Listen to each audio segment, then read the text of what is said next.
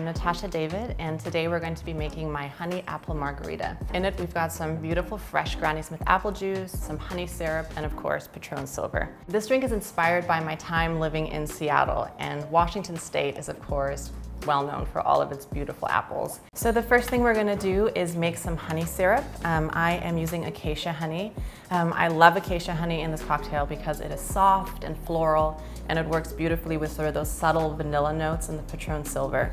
So what I've got here is 2 parts acacia honey, and to that I'm gonna add 1 part filtered water. And I'm just going to whisk this together until it's all dissolved. You can store this in your refrigerator for up to a month, but of course I'm going to use it right now to make our cocktail.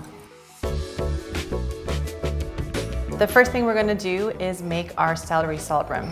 I've got 2 parts of kosher salt here, and I'm going to add 1 part celery salt to that. Make sure it's nice and incorporated. I'm going to rim my glass. I'm going to get a little lemon juice on there to make sure that my salt sticks. Gently tap your glass. And this cocktail is going to be served on the rocks. All right, let's get to building our drink.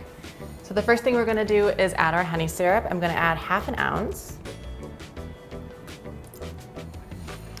Next, I'm going to add 1 ounce of fresh Granny Smith apple juice. I love Granny Smith because it is very tart and bright.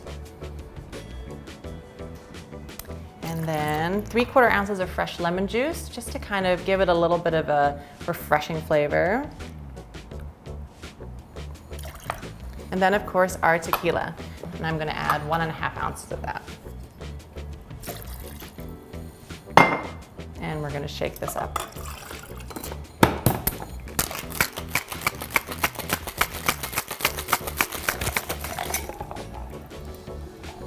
I'm going to strain this over my beautiful ice cube.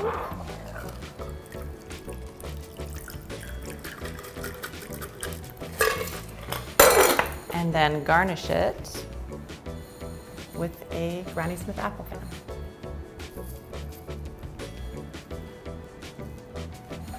And there you have it, the honey apple margarita.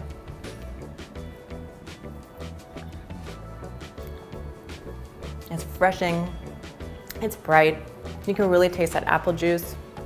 The honey isn't overpowering the tequila, so you can really taste all of those really crisp flavors in it. Patrón Silver, it's 100% Blue Weber agave, and it plays beautifully with all of these fresh green juices that we're using in this cocktail. So, cheers. You can find this recipe on Food52.